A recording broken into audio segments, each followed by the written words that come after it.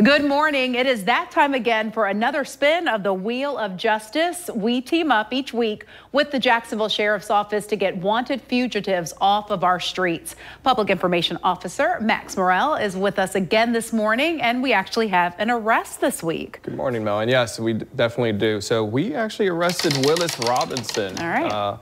Mr. Robinson was wanted for trafficking in methamphetamine, and he also had 5 counts of sale or delivery of fentanyl.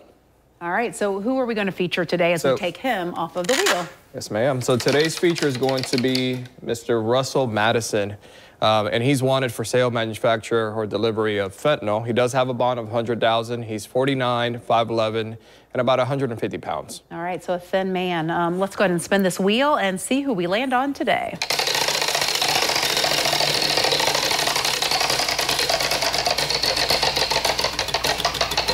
All right, and we know every week that your tips help make an arrest. So who are we going to focus on? They do. So Raymond Rice. Raymond Rice Jr., he's wanted for attempted murder, carjacking, and armed burglary. He does have a bond of $1.4 million.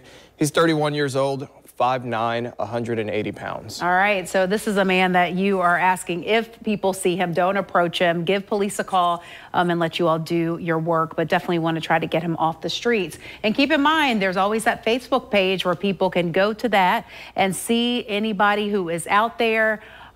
It's actually on your website, right? It's on the website. So it's our Unsolved Crimes page. And the Unsolved Crimes page, you can visit JAXSHERIFF.org. Click Unsolved Crimes, and you guys have the ability to go through there and actually see the individuals that we're looking for and that are wanted for committing crimes throughout the city. Okay, I want to point out it's on their website, not Facebook, but that's where you can peruse anyone. And if you see them, Crime Stopper is always your best bet. You can call and remain anonymous. Thanks so much for coming in. Thank you for having us.